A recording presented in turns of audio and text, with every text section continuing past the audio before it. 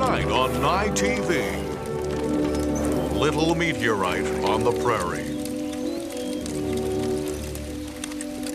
What is it, Pa? That's a meteorite, half-pint. It's not a big meteorite because it probably got burned up going through the atmosphere.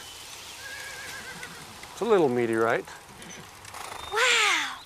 Pa, so what you're saying is that this meteorite came from outer space, and now it's on our prairie. It's our little meteorite on the prairie. Can we keep it?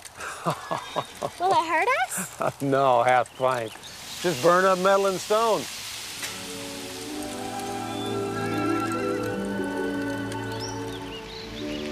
You think it's got any iridium in it? That might half-pint, it might.